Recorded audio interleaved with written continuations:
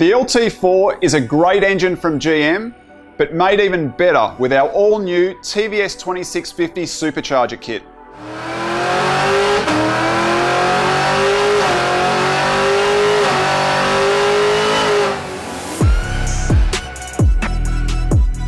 GM's Gen 5 LT4 engine was the natural successor to the extremely popular previous generation factory supercharged LSA, which powered the Z01 and CTS-V and multiple final gen HSV models in Australia.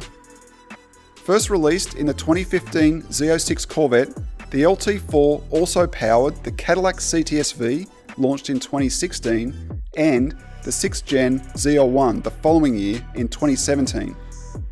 The 6.2 litre direct injection LT4 is factory eaten supercharged with the smaller TVS2650 Supercharger compared to the LSA that featured the TVS1900. Interestingly, both the LT4 and LSA in standard form make around 9 psi of peak boost, with the LT4 spinning the 1740 rotors to 20,000 RPM to move the similar volume of air. With the growth of our Harrop USA facility and the release of the 6th Gen Z01 in right-hand drive by HSV in Australia, we went to work engineering a supercharger upgrade for the performance-limited factory LT4 system. Our new generation of LT superchargers included a clean sheet approach, focusing on superior packaging with both airflow and thermal efficiency. The talented engineering team leveraged over 20 years of experience using Eaton supercharger technology for OEM programs, along with our passion for aftermarket performance to develop superior supercharging solutions. Our LT4 supercharger system features Eaton TVS2650 technology, just like the limited run factory LT5 engine found on the C7 Z06 Corvette.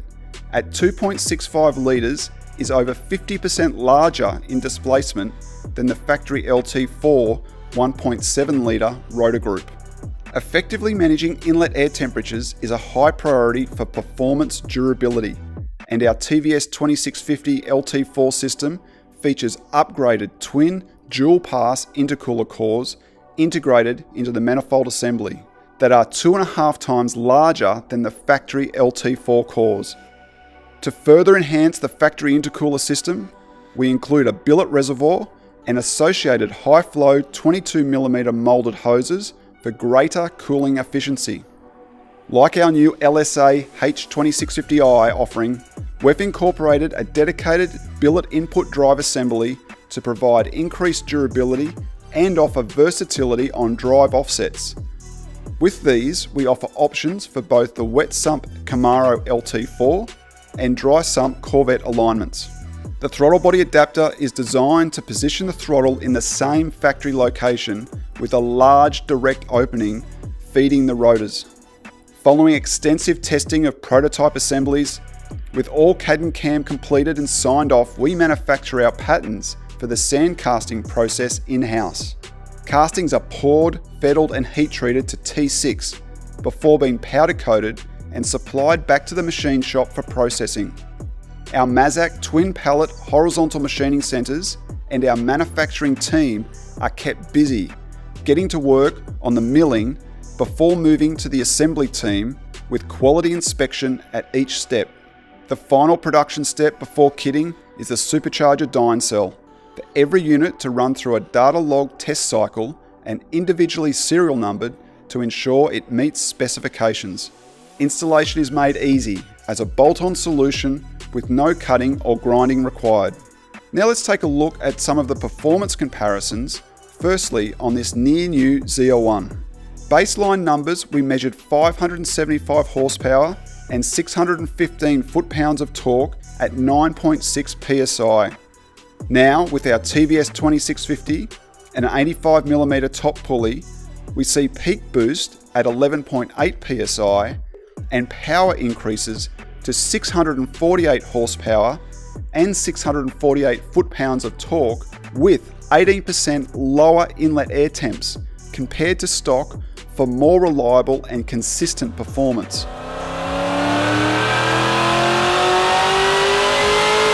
This performance level was near the limit of the factory direct injection fuel system.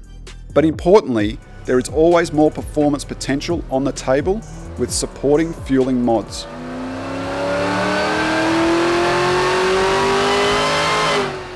Much like the LSA, the LT4 is now also becoming a very popular resto-mod engine swap option for car builders, with GM offering it as a crate engine with harness and controller pack, just like one very cool Pro Touring Gen 2 Camaro.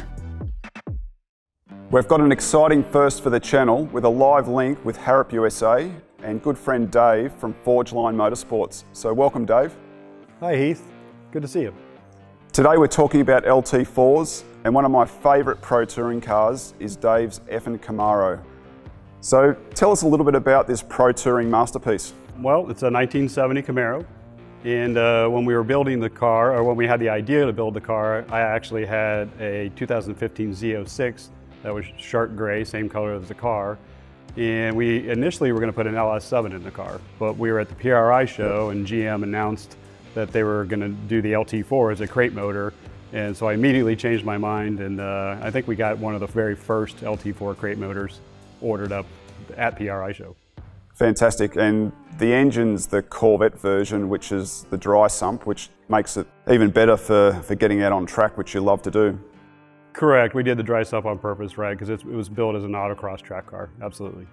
So you naturally love the C7 Z06 with the LT4, but how long was the build journey with the effing Camaro? the build journey was, yeah, it's one of the reasons it's named the effing Camaro. It actually took about 3 years, and we had one headache. I swear everything we tried to accomplish on the car had a roadblock of some kind. And my wife, every time she had to stroke another check or asked about the car and heard another problem, she actually named it, well, she named it something else, but we shortened it to effing Camaro. Made it a little bit public friendly. Exactly.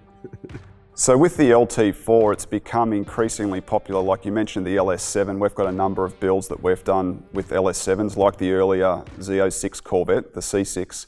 The LT4, that a lot of car builders, customers of Forgeline, are now using that platform. Was there any major hurdles with integrating the LT4 in the second gen Camaro? Well, yeah, absolutely. That was a lot of the problem. Nobody had done it yet. All of the accessories and all that type of stuff didn't mount up, and trying to get the air conditioning to work. Power steering was a huge problem. So yeah, we did the LT4, and I'm glad we did, but I kind of immediately regretted it as it really held up the initial build of the car. Yeah, I think the results have been fantastic though, and you had the standard LT4 for a number of years, but more recently we've added the power adder, the Harrop TVS2650, because one of the known issues with the LT4 that we've discussed is the intercoolers are at the limit. So the Harrop assembly that's on the car now, the intercooler cores are actually 2.5 times the size. So when you're out tracking the car or autocrossing, keeping the temperatures in check's a really important feature. So Brian's done a fantastic job on the calibration, and you've been enjoying the car? Absolutely. The car stays cool no matter what I do to it, whether it's on track or the autocross course or just driving around town. It's always cool, and the power is, I would have to say, if I had to say anything, it was probably too much power. The torque is what you notice anything else. It's just a torque monster. Yeah, I think the car had been tuned previously, so when we baselined it, it was right around that 600, just over 600 wheel horsepower on the Dynacom rolling road. With our supercharger, we've actually reduced the boost level because the supercharger is quite a bit bigger than the 1740 that the LT4 has from factory. So it's now a 2650, which is 2.65 litres, and those larger intercooler cores. So we've got a lower boost level, lower IATs, and importantly, we're making more power, but a lot more torque. So I think, what did we see? 700, just over 700 horsepower wheel, and the torque number is just bigger everywhere through the curve. 765 torque or something. Yeah, it's fantastic. The car looks sensational, and there's a lot of custom parts throughout the build, bumper to bumper. But we spoke about doing something a little bit different with the supercharger lid, didn't we? Yes, the car was already so customized. A lid just seemed to make sense, and incorporating the effing Camaro logo into the lid It's really stunning. It looks fantastic. We collaborated on the design and came up with something that's really unique, and that's been fully machined out of billet, and then you organised to have the colour specially finished, right? Yeah, the special shark grey, so the billet lid matches the shark grey exterior color, and then we machined off the face and brushed the F in Camaro, so the design on the top of the faces stands out from the shark grey. And one of the great things about where we're based in the Midwest is there's so many car events on any given weekend. It's definitely a showstopper. Like there's any number of events that the car's been to in its current form, and it gets a lot of attention, right? It gets tons of attention. I mean, all day long, the amount of people that take pictures of it. It's been in multiple magazine articles. It's every gas station, restaurant, wherever I take the car, somebody wants to talk to me about it. But yeah, very, very popular car for sure. So I think something that's interesting is, how does a second gen Camaro that's got a completely modern approach to ride and handling and powertrain, how does that compare to the driving experience on the C7 that you had previously? The Camaro is a little bit more raw, I think. It's a lot more fun. You know, the newer cars can obviously be luxurious and all that type of stuff, but this has all the creature comforts as well. It has Apple CarPlay, and vintage air is fantastic, and I guess the biggest difference is it's just a little bit more raw. You get that muscle car feeling that you don't get with the Corvette. So fortunately, you get to a lot of events that are associated with Forgeline and get on track. Yeah, we do. I mean, that's why we built the car, and that's the best part about the car. It's so much fun on the track. Love to have you come over and take it a spin. Yeah, I can't wait to get back to the States and get some seat time, so we'll talk again soon. Sounds great.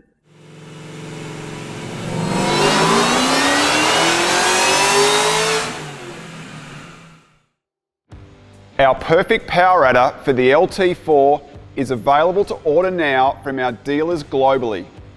Thanks for watching. Be sure to like and subscribe to Harrop TV for all of our content as released.